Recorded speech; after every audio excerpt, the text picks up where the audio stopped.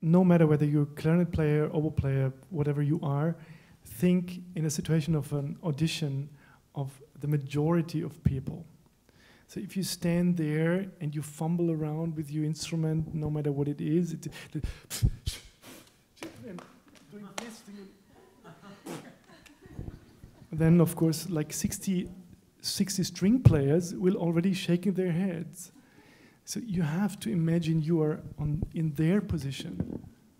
You're going on stage and trying to convince the majority of the people. That's, of course, basically the first step is to convince the clarinet group in your case, but that is really the key. For instance, if you have to play Mozart concerto and Weber concerto, for instance, yeah, then I think it's not really very difficult to do the exposition of Weber and Mozart to learn it by heart. If you go there in the audition and you're a fantastic player and you use a stand and make it up to here and then you use the music like you've never seen the music before, then you will have all the present 65 string players against you because they say, what the hell, can't you learn like 5 minutes of music? Even if it's okay if a clarinet player plays with music. But in an audition, all the string players will say, I'm playing the tutti and I played without music. It might be only a very small thing, but it's the first impression which counts. Yeah? Even what I always say, if you use the music, it's no problem.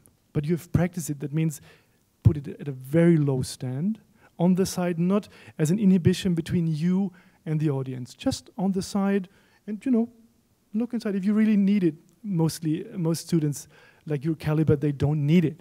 It's just a question of how trust yourself. Don't try to make people happy when you play. Try to make them following you. Huh? Just go to an audition with your ideas, and it's very easily said. You can be nervous, but offer something what's really personal style, because you can't make. If you think about how I could make other players than the clarinet players happy, you won't succeed. You should offer something what people are able to follow or are really very much interested to go with you. And they should see your personality, take them on a little journey, tell something. Don't tell hundreds of stories. Tell perhaps just one story or 2 stories in an audition which orchestra musicians are able to follow. and they will be happy. But don't make them happy.